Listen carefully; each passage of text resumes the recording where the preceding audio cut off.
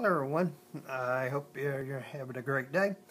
Today's story is Picasso and the Girl with a Ponytail by Laurence Anholt.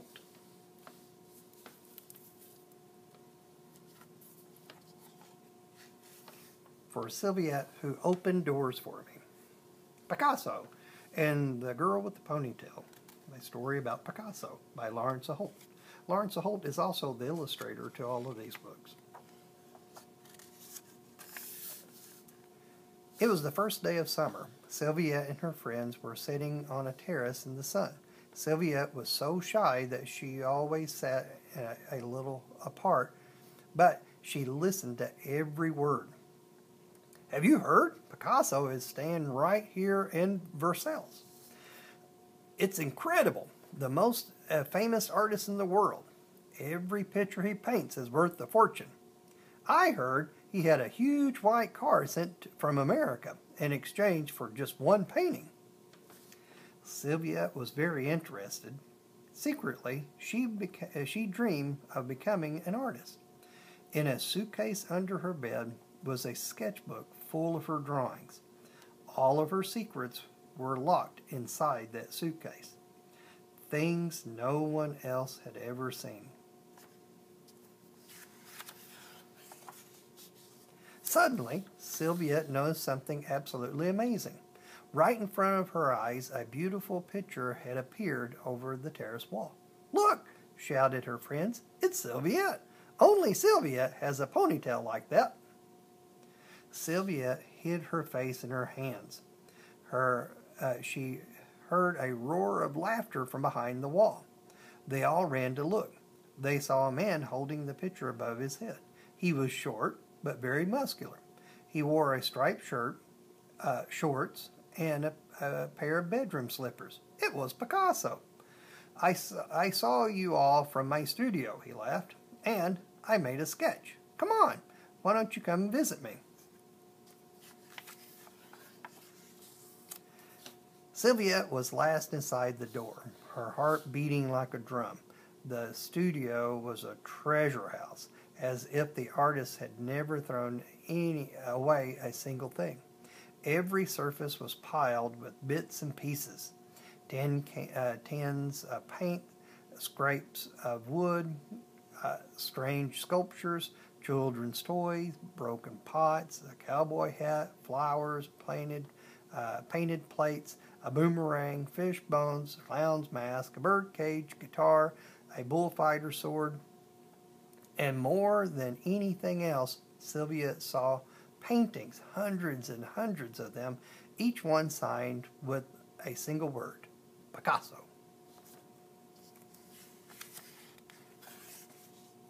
Picasso was still laughing. He was 73 years old, but he acted like a young boy. "Now then," he shouted, "I will draw one person. Who will it be?" One of Sylvette's friends stepped forward quickly. She was very beautiful. "You can draw me, Mr. Picasso," she said. "I will sit for you." Picasso looked at her quite fiercely. "No," he said, you saw my picture outside. I have chosen the girl with the ponytail." Sylvette felt a bit sick. She wanted to run straight out of the door, but Picasso was very kind. "It's all right," he said gently. "You can trust me. Come and sit down." "Sylvette is too shy," teased her friends, "and too dreamy as well." "That's good," laughed the artist. "Then we will get along," because Picasso was a dreamer too. "Come back another time," he called to Sylvette's friends. "Sylvette and I have work to do." Picasso looked carefully at Sylvette. She began shivering. "Here, borrow this coat," he said. Then he began to draw. The first drawing was slow and careful, a delicate pencil study. The second picture was larger, Sylvette as still and nervous as a wild deer. Then Picasso began to work faster and faster. The pictures grew larger and more strange. Picasso was enjoying himself. At the end of the day, Sylvette ran home. She took out her sketchbook, but her head was spinning, and none of her drawings came out right. The next morning, Sylvette returned nervously to the studio. Perhaps Picasso had forgotten her, but he opened the door and grinned at her like a schoolboy. Little by little, the paintings became more daring and more extraordinary. Little by little, Sylvette became less shy. Picasso seemed to change every moment, just like his pictures. He was as proud as a king, he painted like a magician, and yet he liked to dress up and play games. Sometimes he put on funny hats and masks to make Sylvette laugh. He told her about the animals he had owned: dogs, a goat who was allowed to sleep indoors, and a bad-tempered monkey. Once he had even kept an owl. Of course, Picasso had painted them all.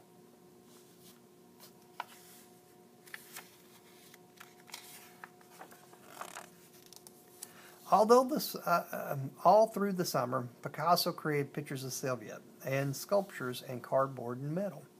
As the work became bigger and bolder, she became braver too. Sylvette's father had left home when she was very small, but that summer Picasso was like a father to her. Shy Sylvette was with the most famous painter in the world. It was a real fairy tale. One day, Sylvette plucked up her courage and showed Picasso her secret sketchbook. She told him about her dream of becoming an artist. Picasso didn't laugh or tease her. "That's good," he said loudly, "but you have to be brave and learn to let go. Look at me. When I'm angry, I make angry pictures. When I am sad, my pictures are sad too.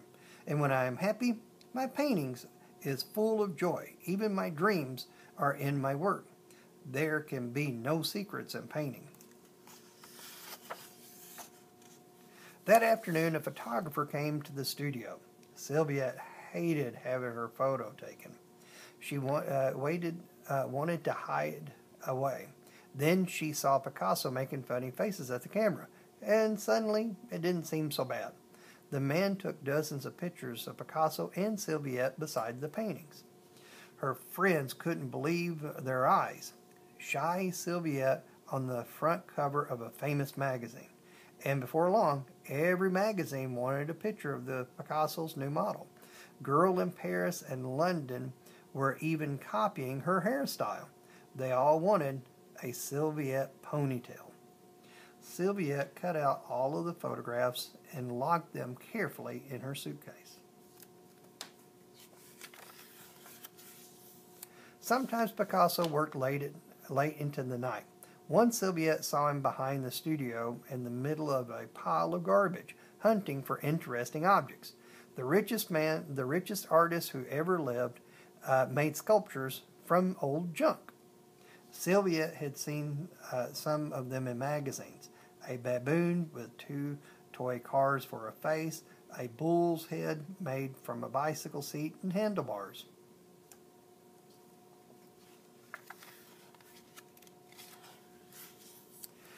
Sylvette loved watching Picasso work. Paintings, sculptures, and painted pots poured from him like a volcano. At last, Picasso started a huge sculpture of Sylvette with old pieces of pottery for the arms and legs. It had a long neck and a round bag just like hers, but the head was so strange, Sylvette didn't think it looked like her at all. As she watched, Sylvette had a sad feeling that this would be the last time Picasso would use her as his model. Since the day on the terrace, she had been in his work. Soon, it would all fade like the summer.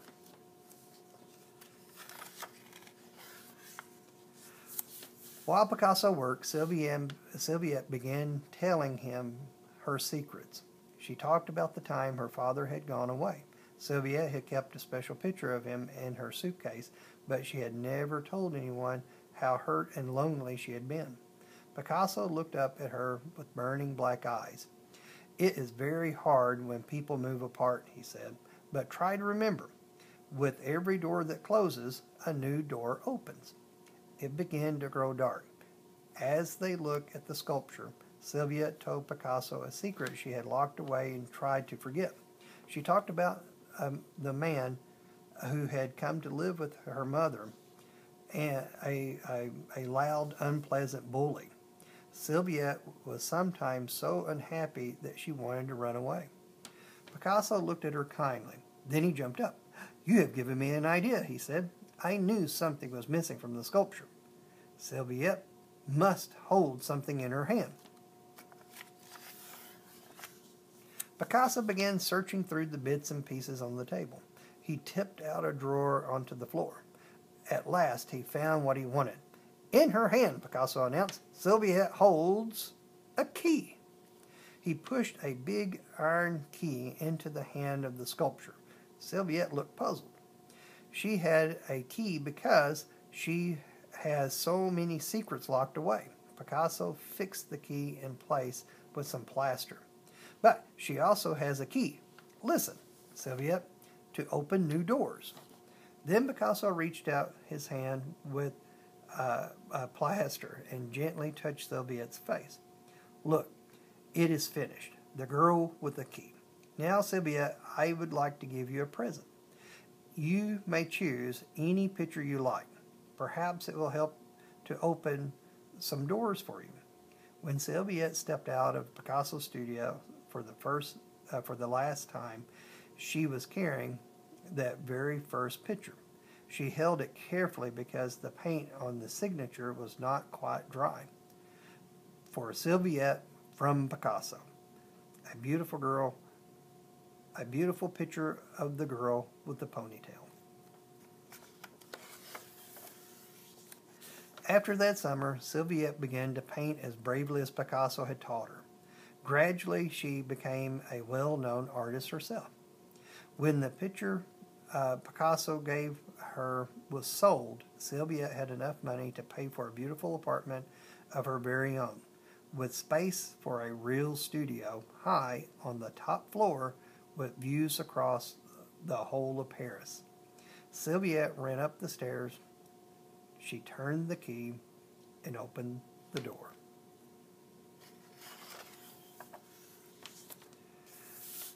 Pablo Picasso was born in Spain in 1881, the son of an art teacher. He could draw before he could speak, and by the time he was 12, he had started to produce astonishingly skillful oil paintings. Throughout his life, his output in every medium was matched only by the extraordinary range of his styles, for depicting etchings to massive and terrifying paintings like Guernica. Picasso's work was always pioneering and brutally honest. I hope you can see this is actually a true photograph of the real girl, Sylvette, and you can see the drawings and paintings he had done when she was his model. I hope you enjoyed the book, Picasso and the Girl with the Ponytail. It's the author and illustrator is by Laurence Anholt.